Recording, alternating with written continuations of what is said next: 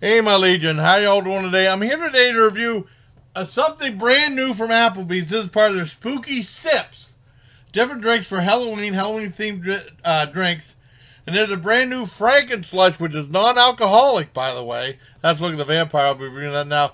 Here is the drink right here. And it was $2.99. It has a gummy eyeball on it. And it's a combination of passion fruit, orange, black cherry, apple, and lime with gummy body part on there. And it's non-alcoholic though. It's $2.99. John's gonna film me trying it out. Okay. Let's try it right here now. I would get a spoon on it. So I think it's the best way to enjoy it.